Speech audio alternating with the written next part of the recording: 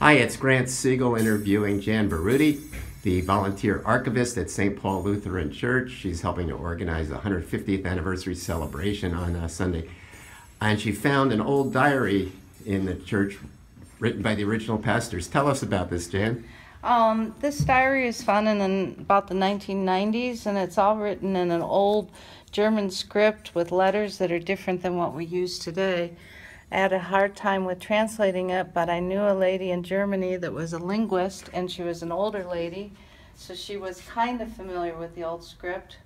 And I would Xerox pages at a time, mail them to her. She'd type them up in English, send them back. I'd mail her some more pictures, and we got this diary totally translated in about a year with her assistance.